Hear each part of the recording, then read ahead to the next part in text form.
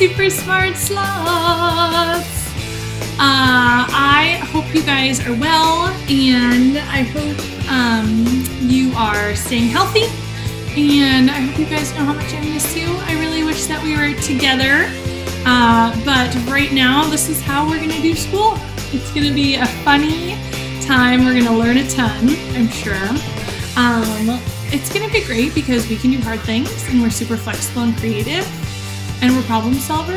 So and we're one just... day you need to be a real person and whatever.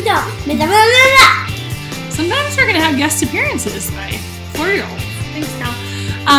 So it's going to be probably hilarious. I'm going to do my best to be my best teacher, and you're going to do your best to be your best self. And we're just going to proceed as planned. We're going to get into, you want to see? You can see, Georgie. We're going to get into lesson, I forget which lesson. Yeah. We're just going to continue working on scaling factors. You know, the funny things that can happen when we have scaling factors. Here's my little dinosaurs. Did you guys Speedy cheetah. And a speedy cheetah. Yeah, so you guys are probably going to get to know these guys quite well. Don't scare them. And we're just going to proceed as we typically would. We're just going to continue. And the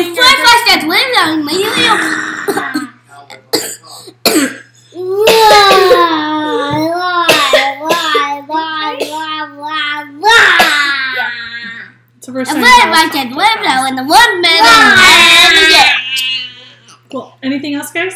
Yeah. So I got know one day. Here we go. Say bye. Say bye, friends. Happy practicing. I just want to say the 5, 5, 6. And then 1, 2, 3, 5, 5, 6, 7, 8, 9, 10, when 4, 5, 6, and 11, 12, and 11, 12, and 5, 5, 6. Let's go on this wonderful adventure.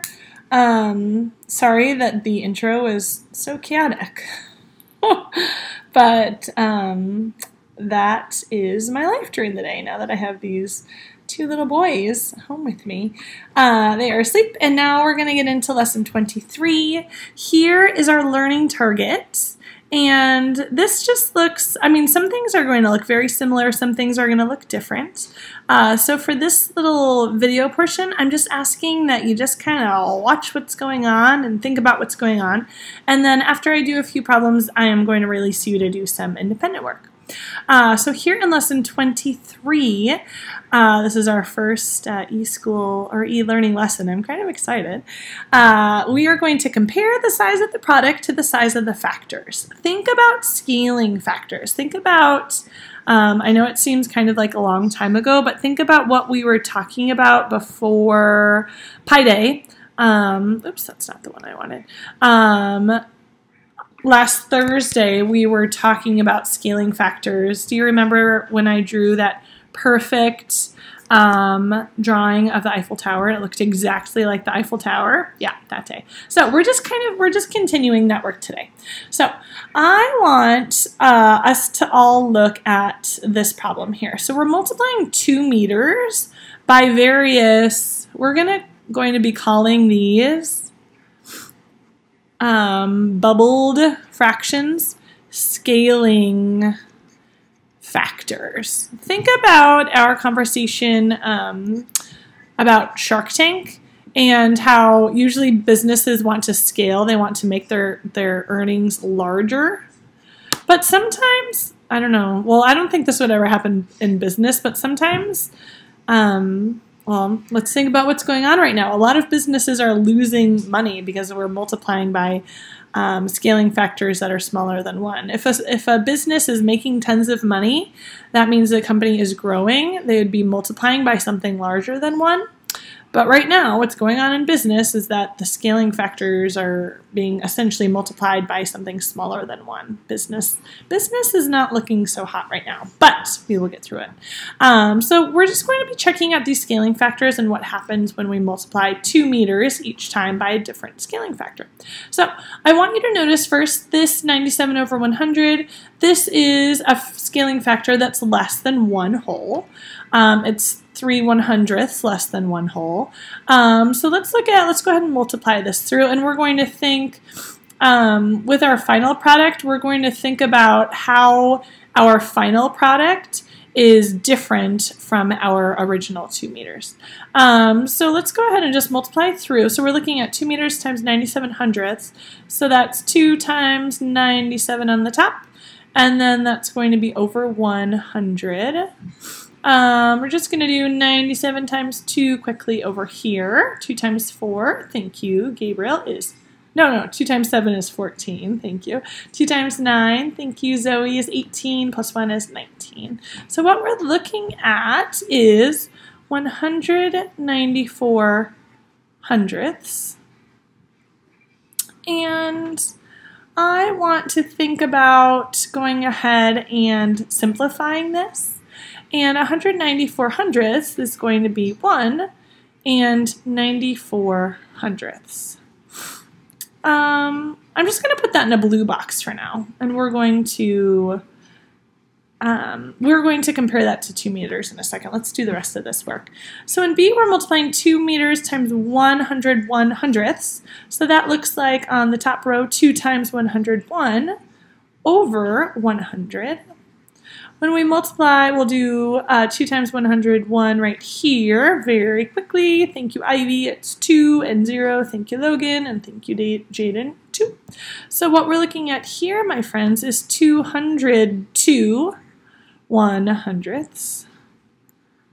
And then when we simplify that, we're going to be looking at 2 and 2 with 2 hundredths left over. Okay, I'm going to put that in a blue box. And then finally, let's go ahead and multiply through 2 meters times 100 100ths. Well, we know 100 100ths is just a fancy version of 1. So 1 copy of 2 meters is going to be equal to 2. Now here's something really interesting. I want you to all recall the fact that math is really, in its essence, just the analysis. Oops, I forgot to put a blue box around this. Is just the analysis of patterns. So when we multiply 2 meters by something smaller than 1, just slightly smaller than 1, and I'm going to use that term slightly because you notice that it's just a wee bit smaller than 1, we ended up with something that was just slightly smaller than 2, the original 2 meters. Just slightly smaller than 2. Did anyone notice that when we were doing that work? Okay, cool. And then here, let's see.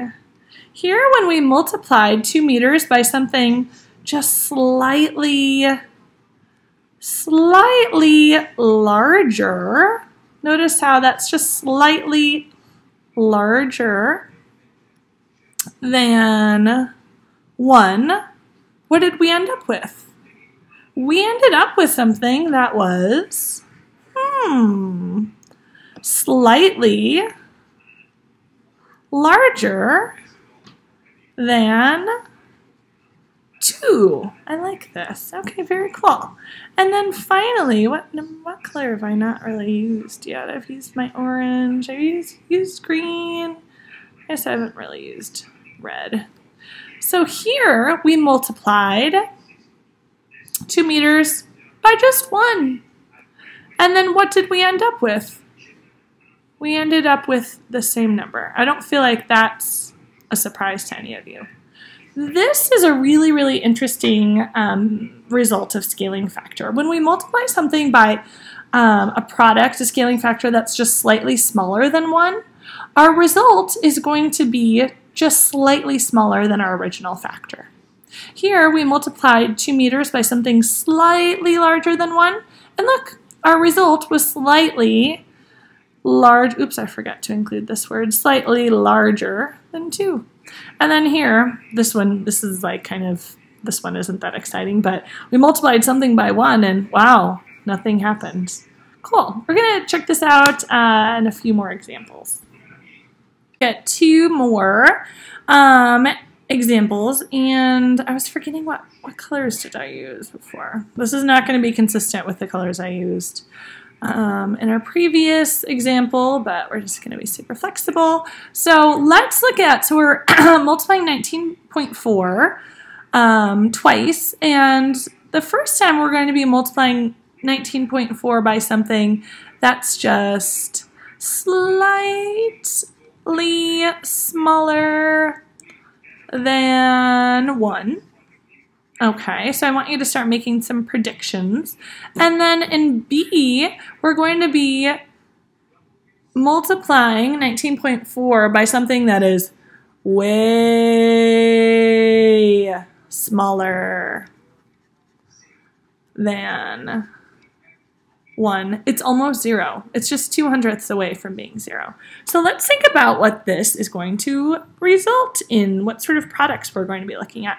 Again, the numbers in the boxes are our scaling factors. I want you to consider what's going to happen with this 19.4 when we multiply it by something slightly smaller than 1 and then way smaller than 1. And we can do this in a few different ways. We can look at 19.4 times, how do I want to do this? Let's look at 19.4 times 96/100ths. Let's think about this as, think about this in unit form. So that's going to be 194. What place value is this? Thank you, Massimo. It is tenths. So this is 194 tenths times 96. What place value is this, Mr. Max? Thank you, hundredths. Times 96/100ths. This is one way we can multiply these through. Of course, there's many, many other ways we can do this, but this way just feels good right now. So let's go ahead and multiply these numbers through. We're looking at 6 times 4, which is 24. And then we have 9 times 6, which is 54, plus 2 is 56. And then we have 6 times 1 is 6, plus 5 is 11. Go down here. This is not a 9, it is a 90. So I'm going to go ahead and make sure my place value is held. And now, well, I'm going to cross these out so I don't get confused. 9 times 4 is 36. So let's go ahead and, I'm running out of room, document that. And then we have 9 times 9, which is 81, plus 3 is 84. And then we have 9 times 1 is 9, plus 8 is 17. So let's go ahead. Oops. Let's go ahead and add up our 2 partial products. Thank you, Mr. Holden. He's doing this for me. We have 4 plus 0, and then we have 12, and then we have a 6, and we have an 8, and we have a 1. But here we did tenths times hundredths. So our unit is going to be thousandths. Don't forget the D, thousandths. And thinking about what this looks like on the place value chart, let's go ahead and drop these digits in. So I have 1, 8, 6, 2, 4. If this 4 is going to be in the thousandths place value, that means my decimal has to be right here. So our result when we multiply 19.4 times 0.96 is 18 and 624 thousandths. I'm just going to put that in a box for now, and then we'll look at how that compares to our original. Let's go ahead and switch to green here. And now we're looking at 19.4 times 0.002.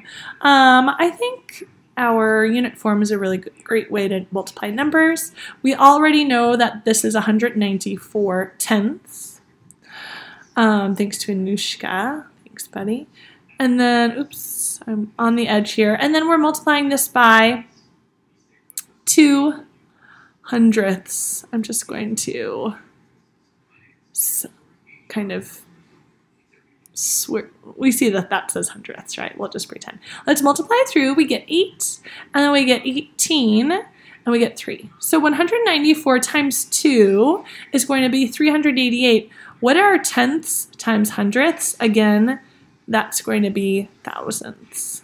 So we'll just use this handy dandy place value chart all as well. And something that's in 388 thousandths, our last digit is going to fall right here in the thousandths.